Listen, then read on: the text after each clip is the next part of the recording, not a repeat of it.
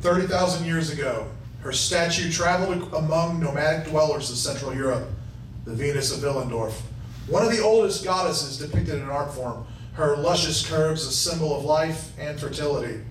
Tahulla Setsena, a Devi dance studio, sways to the heartbeat drum of this mother goddess, manifesting life in her undulations.